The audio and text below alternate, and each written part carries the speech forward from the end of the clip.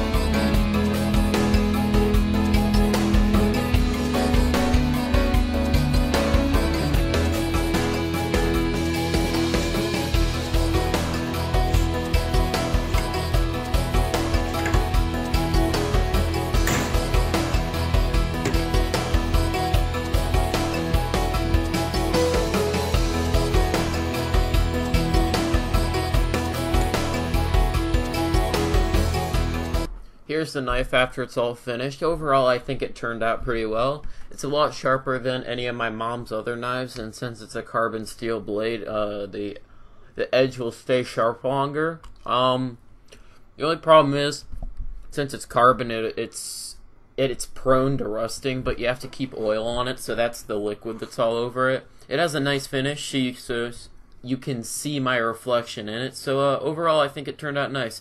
Please like, subscribe, and comment, and have a good day.